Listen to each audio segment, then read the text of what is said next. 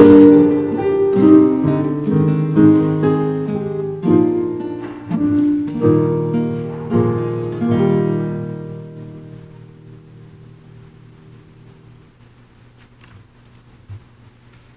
eyes are always on the Lord, for he rescues my feet from the snare.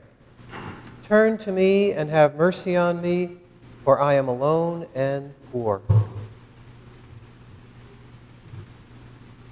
In the name of the Father, and of the Son, and of the Holy Spirit. Amen. The Lord be with you. It's with sadness that we announce the passing of Mr. Bernard Barrett. Mr. Barrett was a longtime member of St. Joan of Arc, but over the last few years, he became ill and was placed in a nursing home. A private graveside service was held last Friday, and I officiated at that, so please pray for the Barrett family. Also, Karl Obachowski died yesterday or sometime Friday night. We pray for his peaceful rest as well, and for comfort for Peggy and for the rest of the family. The Mass intention today is for Geri and Marion Brower, who are both still living.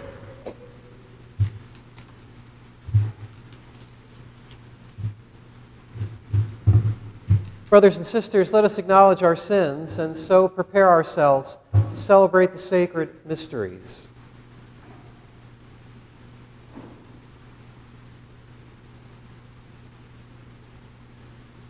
Lord Jesus, you came to reconcile us to one another and to the Father. Lord, have mercy. Lord Jesus, you heal the wounds of sin and division. Christ, have mercy. Lord Jesus, you intercede for us with your Father. Lord, have mercy. May Almighty God have mercy on us, forgive us our sins, and bring us to everlasting life. Amen. Let us pray.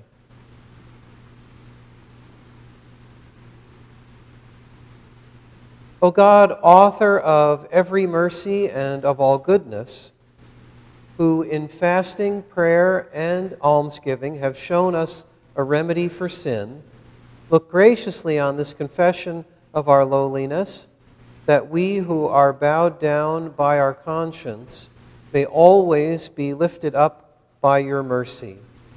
Through our Lord Jesus Christ, your Son, who lives and reigns with you in the unity of the Holy Spirit, one God forever and ever.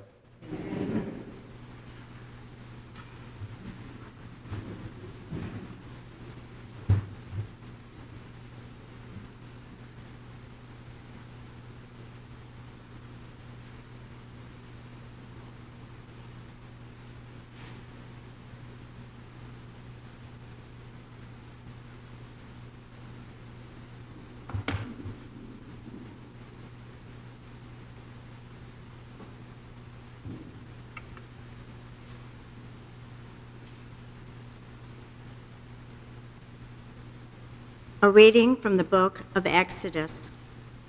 In those days, in their thirst for water, the people grumbled against Moses, saying, what? Okay.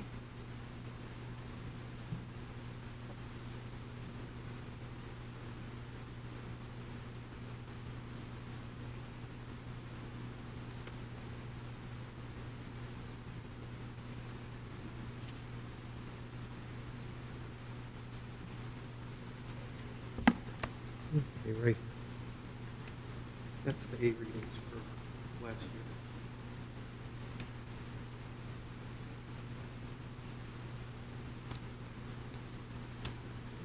A reading from the book of Exodus. In those days, God delivered all these commandments. I, the Lord, am your God, who brought you out of the land of Egypt, that place of slavery. You shall not have other gods besides me. You shall not carve idols for yourself in the shape of anything in the sky above, or on the earth below, or in the waters beneath the earth. You shall not bow down before them or worship them. For I, the Lord, your God, am a jealous God, inflicting punishment for their fathers, wickedness on the children of those who hate me, down to the third and fourth generation, but bestowing mercy down to the 1,000th generation on the children of those who love me and keep my commandments. You shall not take the name of the Lord your God in vain, for the Lord will not leave unpunished the one who takes his name in vain. Remember to keep holy the Sabbath day. 6 days you may labor and do all your work, but the 7th day is the Sabbath of the Lord your God.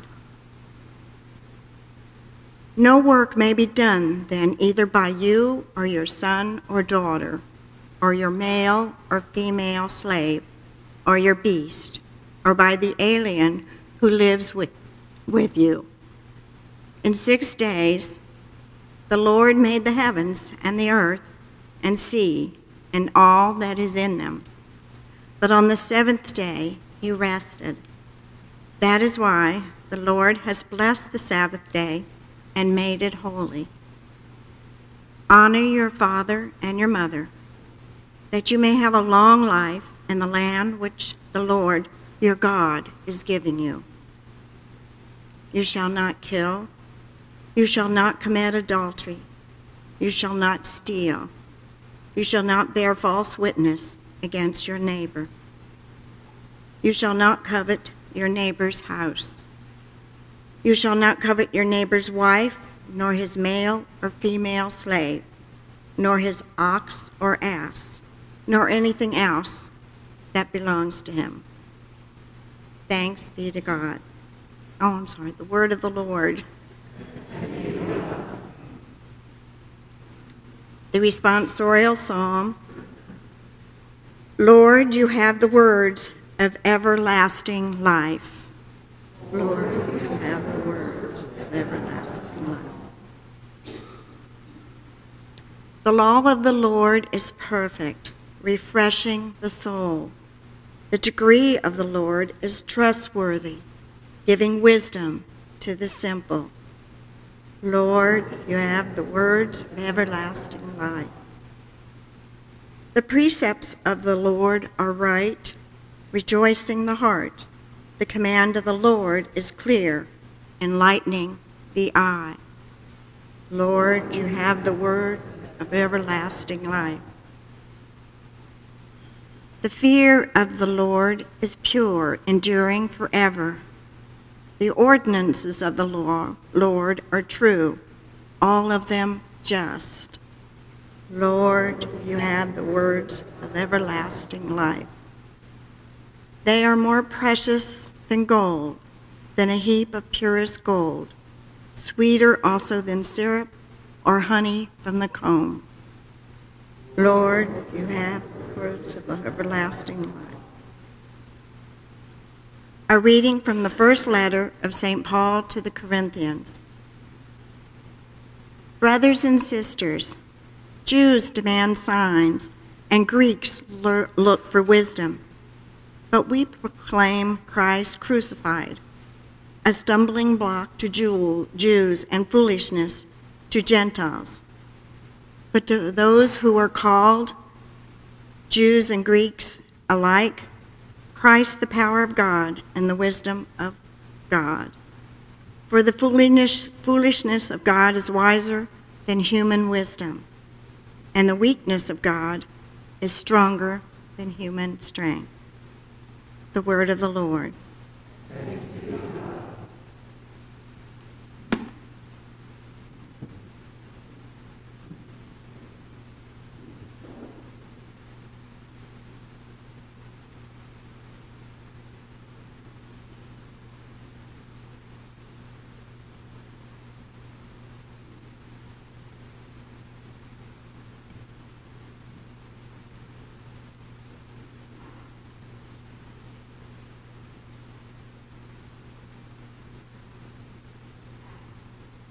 Glory and praise to you, Lord Jesus Christ.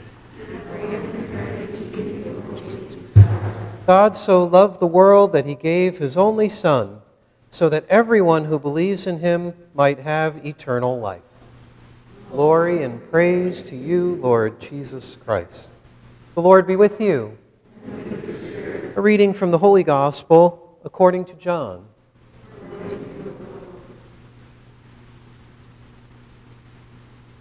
Since the Passover of the Jews was near, Jesus went up to Jerusalem. He found in the temple area those who sold oxen, sheep, and doves, as well as the money changers seated there. He made a whip out of cords and drove them all out of the temple area with the sheep and oxen, and spilled the coins of the money changers, and overturned their tables. And to those who sold doves, he said, "Take these out of here, and stop making my Father's house a marketplace." His disciples recalled the words of Scripture, "Zeal for your house will consume me." At this, the Jews answered and said to him, "What sign can you show us for doing this?" Jesus answered and said to them, "Destroy this temple, and in 3 days I will raise it up." The Jews said, "This temple has been under construction for 46 years, and you will raise it up in 3 days?" But he was speaking about the temple of his body. Therefore, when he was raised from the dead, his disciples remembered that he had said this, and they came to believe the Scripture and the word Jesus had spoken. While he was in Jerusalem for the feast of Passover, many began to believe in his name when they saw the signs he was doing. But Jesus would not trust himself to them because he knew them all and did not need anyone to testify about human nature. He himself understood it well. The Gospel of the Lord.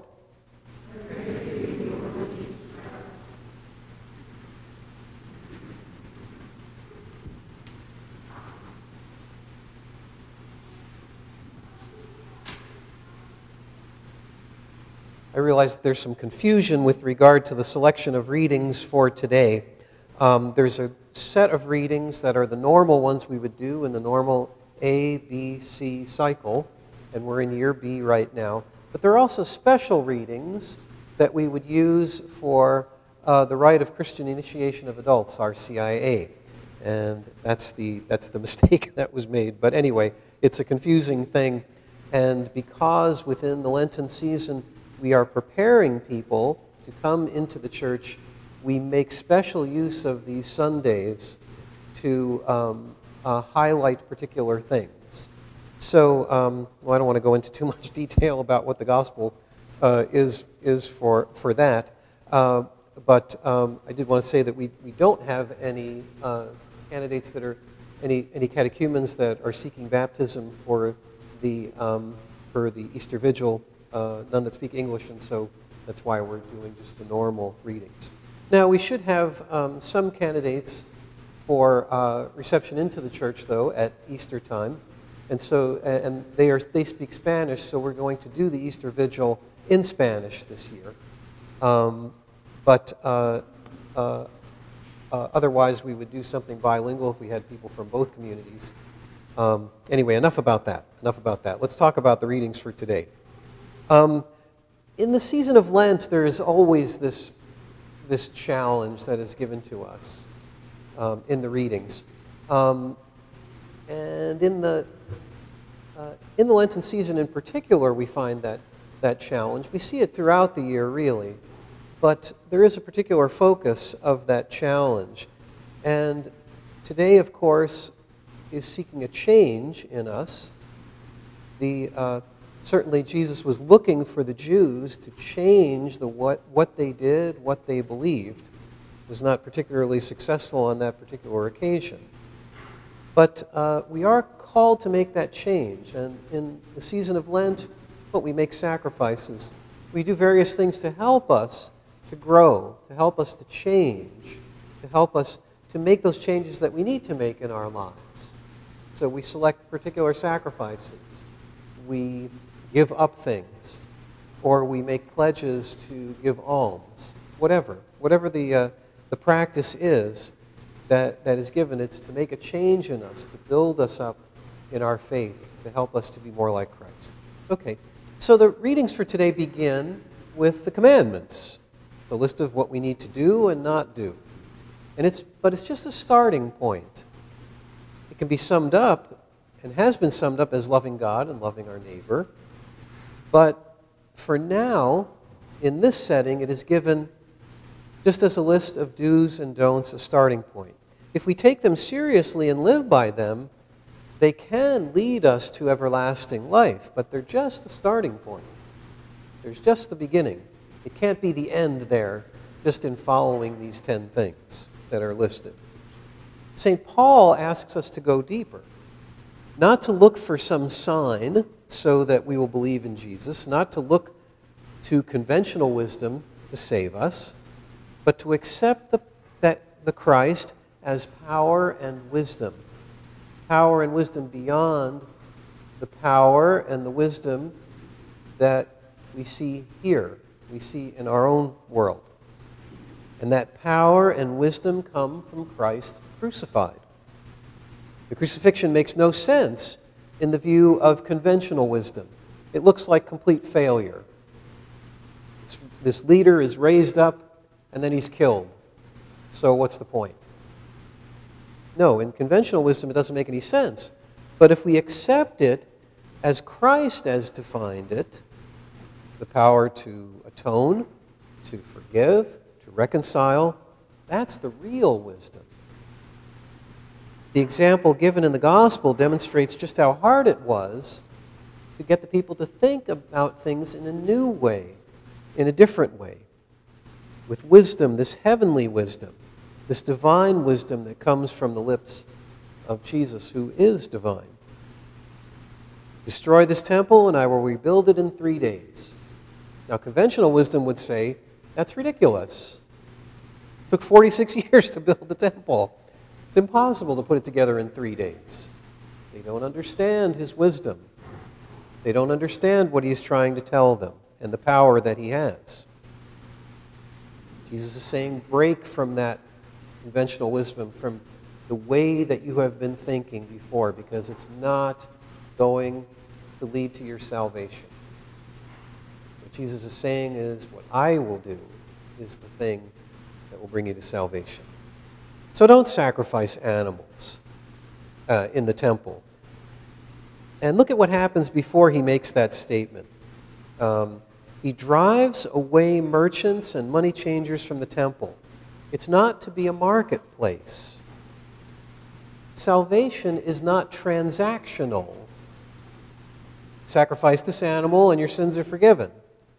Or you'll get a bountiful harvest. Or you'll be blessed with riches and health. Now, under the system that the temple had been operating, we could understand why there were merchants and money changers there. There was this necessity to sacrifice animals. So people would come from great distances. They couldn't bring animals with them. They needed to purchase them there for sacrifice. Because they were coming from faraway places, they probably had different currency. They need to have their money changed. But what happened is that this became an opportunity for exploitation, and possibly even graft with regard to the temple officials, maybe giving particularly good places in front of the temple for people to do their business. So that's what Jesus speaks against. This is exploitation of these people, but also that what he is going to be doing is going to change everything, and there will no longer be this need. Jesus will do away with all of that in his sacrifice on the cross. The Lamb sacrificed to take away the sins of the world. It's a new Passover, a new thing that he is doing. Not what they had been doing for centuries, sacrificing a lamb and marking the doorposts with the blood of the lamb and consuming the lamb. the sacrifices himself. And he is the one, Jesus is the one who is to be consumed. So he said, leave behind your old idea of how salvation works. Embrace this new way, everlasting and once for all. Of course, this is the Eucharist that we share. We come, we take, and we eat the lamb that is sacrificed for us. We live in this new way, not according to conventional wisdom, not according to a list of do's or don'ts. And then we are invited to imitate the self-sacrificing love of Jesus. That brings the power and the wisdom of God from Jesus to us. It enables us to do great things, not just to be prepared for salvation, not just to be made ready for that, not just to have our sins forgiven, not just to clear our consciences, but to change us, to help us to leave sin behind, to move in ways that model, that imitate Jesus' love for us, to live in the way that Jesus lived. So, as we do at each Mass, we will celebrate that Passover meal that the Lord passed on to us, that He changed radically. We will offer bread and wine that become His body and blood. We will receive Jesus into us in this sacrament. And we'll take this time, we'll take this wonderful time that we're given, this wonderful celebration, and make use of it to help us to make the changes that the Lord is asking us to make in this season, to grow in holiness, to grow in love of God and neighbor. And in this way, we will fulfill the commandments, we will move away from former ways that were not helpful, we will live in this power and wisdom of God.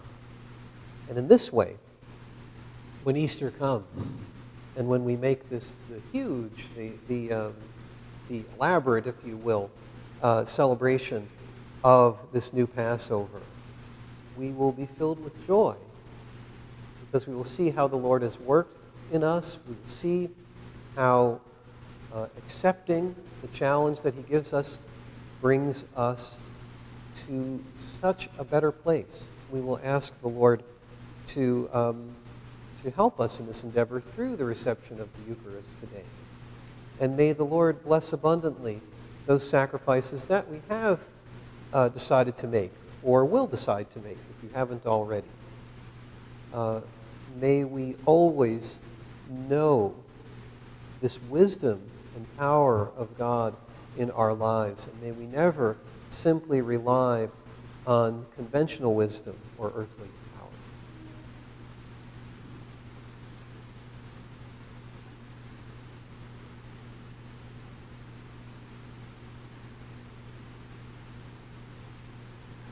Please stand for our symbol of faith. I believe in one God, the Father Almighty, maker of heaven and earth, of all things visible and invisible. I believe in one Lord, Jesus Christ, the only begotten Son of God, born of the Father before all ages, God from God, light from light, true God from true God, begotten, not made, consubstantial with the Father. Through Him all things were made. For us men and for our salvation, He came down from heaven, and by the Holy Spirit was incarnate of the Virgin Mary and became man. For our sake He was crucified under Pontius Pilate. He suffered death and was buried, and rose again on the third day in accordance with the Scriptures. He ascended into heaven and is seated at the right hand of the Father. He will come again in glory to judge the living and the dead, and His kingdom will have no end. I believe in the Holy Spirit, the Lord, the giver of life, who proceeds from the Father and the Son, who with the Father and the Son is adored and glorified, who has spoken through the prophets. I believe in one holy, Catholic, and Apostolic Church. I confess one baptism for the forgiveness of sins, and I look forward to the resurrection of the dead and the life of the world to come. Amen. God reveals to us the paths of righteousness. With confident hearts, we bring to God our prayers. That those who lead the church exemplify Christian simplicity, we pray to the Lord. Lord, hear our prayer. That governments and corporations commit themselves to justice for the poor and fair treatment for the vulnerable, we pray to the Lord. Lord, hear our prayer.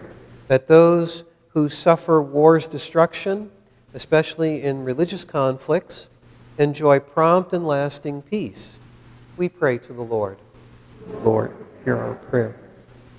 That the elect catechumens and candidates learn to love God's laws, we pray to the Lord. Lord, hear our prayer.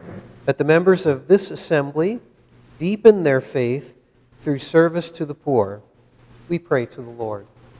Lord, hear our prayer. And again, we pray for peaceful rest for Bernie Barrett and for Karl Lobachowski. We pray to the Lord. Lord, hear our prayer. Please add your own intentions in silence.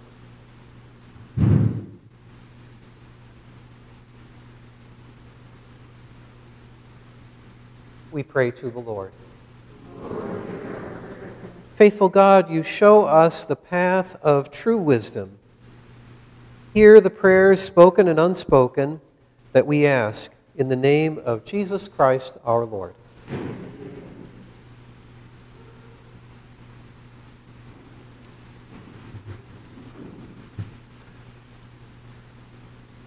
Blessed are you, Lord, God of all creation, for through your goodness we have received the bread we offer you, fruit of the earth and work of human hands.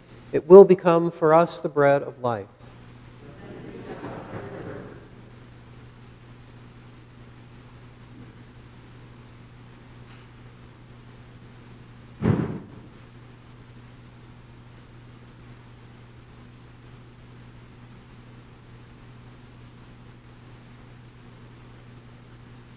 Blessed are you, Lord, God of all creation, for through your goodness we have received the wine we offer you, fruit of the vine and work of human hands. It will become our spiritual drink.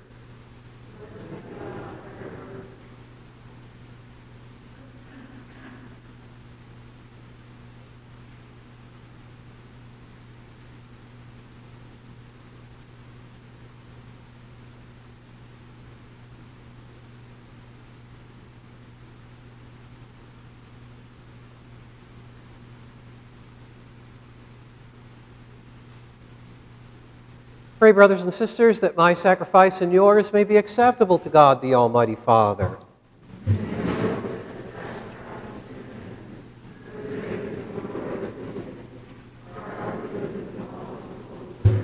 Be pleased, O Lord, with these sacrificial offerings, and grant that we who beseech pardon for our own sins may take care to forgive our neighbor. Through Christ our Lord.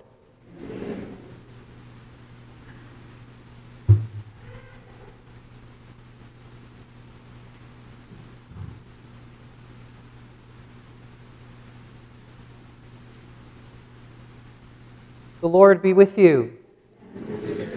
Lift up your hearts. Let us give thanks to the Lord our God. It is truly right and just, our duty and our salvation, always and everywhere to give you thanks. Lord,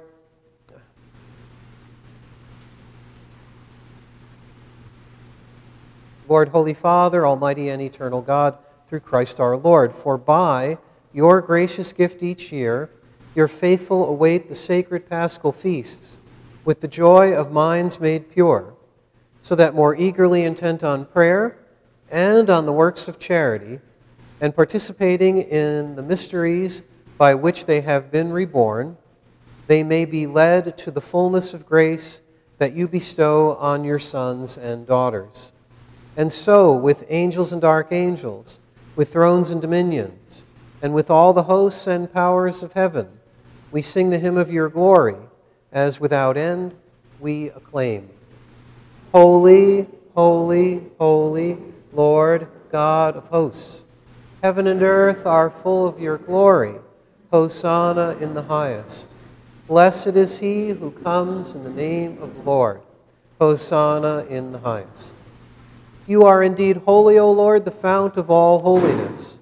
Make holy, therefore, these gifts, we pray, by sending down your Spirit upon them like the dewfall, so that they may become for us the body and blood of our Lord Jesus Christ. At the time he was betrayed and entered willingly into his passion, he took bread and, giving thanks, broke it and gave it to his disciples, saying, "Take this, all of you, and eat of it, for this is my body, which will be given up for you."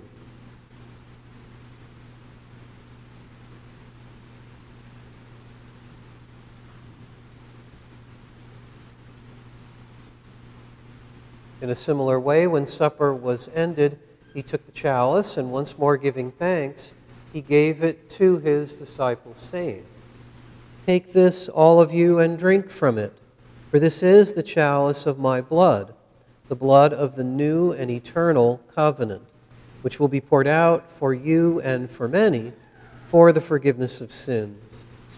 Do this in memory of me."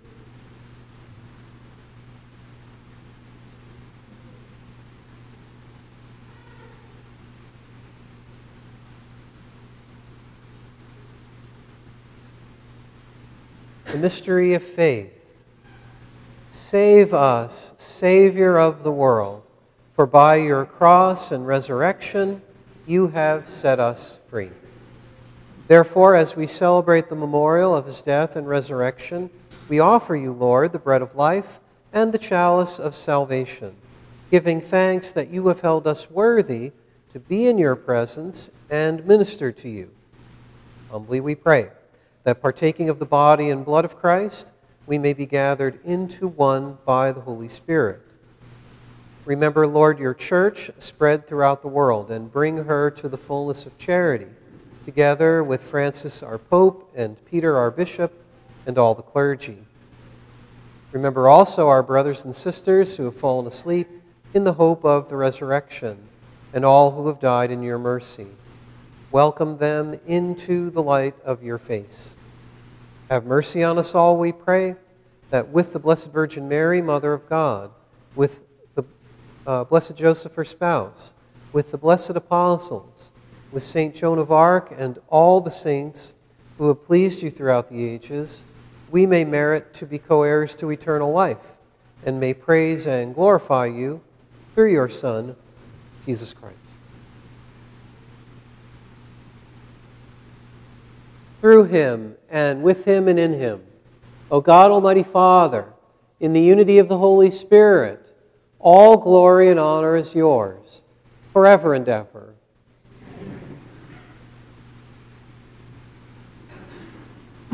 At the Savior's command and formed by divine teaching, we dare to say, Our Father, who art in heaven, hallowed be thy name.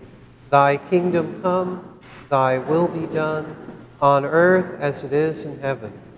Give us this day our daily bread, and forgive us our trespasses, as we forgive those who trespass against us. And lead us not into temptation, but deliver us from evil. Deliver us, Lord, we pray, from every evil. Graciously grant peace in our days, that by the help of your mercy we may be always free from sin and safe from all distress, as we await the blessed hope and the coming of our Savior, Jesus Christ.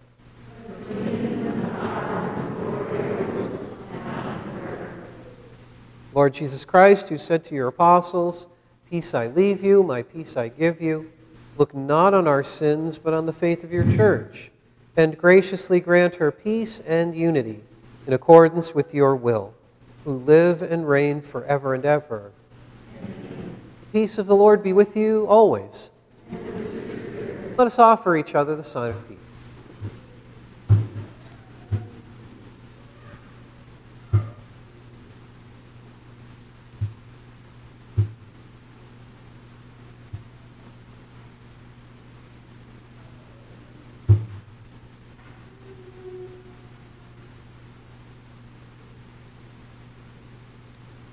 Lamb of God.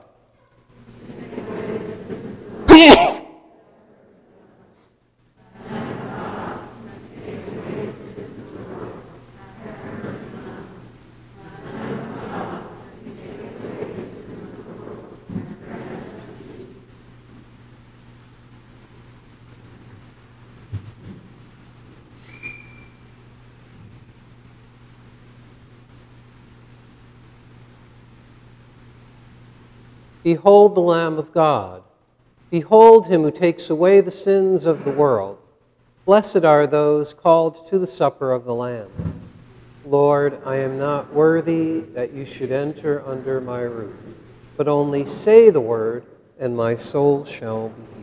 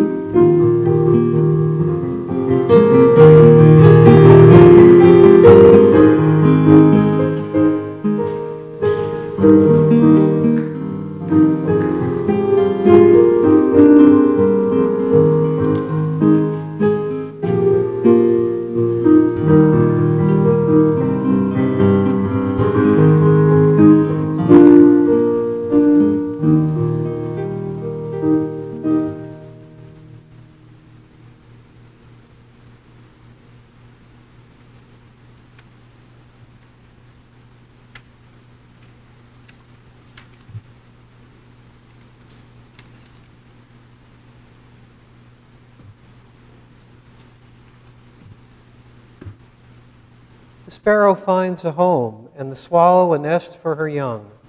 By your altars, O Lord of hosts, my King and my God. Blessed are they who dwell in your house, forever singing your praise. Let us pray. As we receive the pledge of things yet hidden in heaven, and are nourished while still on earth with the bread that comes from on high, we humbly entreat you, O Lord, that what is being brought about in us in mystery may come to true completion. Through Christ our Lord. Amen. Throughout Lent, the Knights of Columbus will be collecting non-perishable food items in a box in the narthex. This is for Loving Food Resources. Please bring your non-perishable food donations when you come to Mass. For your convenience, baskets are available in the narthex for regular offertory and the second collection, which is for the building fund this week. The little black books for Lent are still available. They're outside. Please take one as you leave today. The bulletins for this week are available in the narthex. And at the end of Mass, again, I remind you to remain in your pews until the hospitality ministers direct you to leave the sanctuary. Please don't linger in the aisles, the narthex, or the portico in front of the church.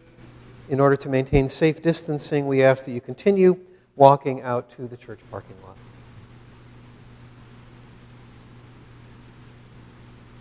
The Lord be with you. Bow down for the blessing. Direct, O Lord, we pray, the hearts of your faithful, and in your kindness grant your servants this grace, that abiding in the love of you and their neighbor, they may fulfill the whole of your commands. Through Christ our Lord. Amen. May Almighty God bless you, the Father, and the Son, and the Holy Spirit. Amen. Go in peace.